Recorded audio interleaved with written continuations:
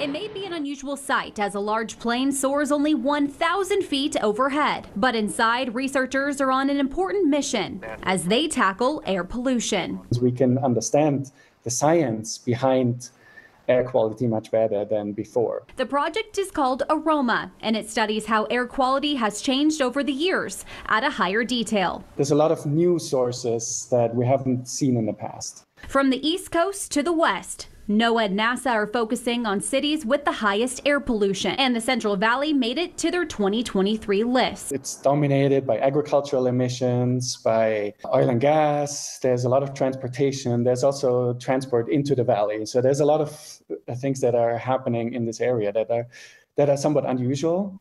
And it's also a valley, so it keeps the pollution in. Researchers flew overhead last week in NASA's DC-8 aircraft, equipped with 30 different instruments to study air quality and chemistry. In the Central Valley specifically, we're looking at compounds like ammonia, like methane.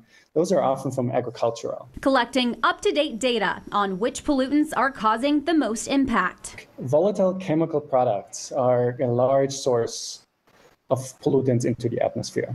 So that's day-to-day products that we all use. So those are personal care products, cleaning products, prints, inks, paints on the wall. What's collected now will help researchers improve the future of air quality and how it's forecasted. To improve the science that's needed for future modeling, for future understanding of what regulations actually make sense.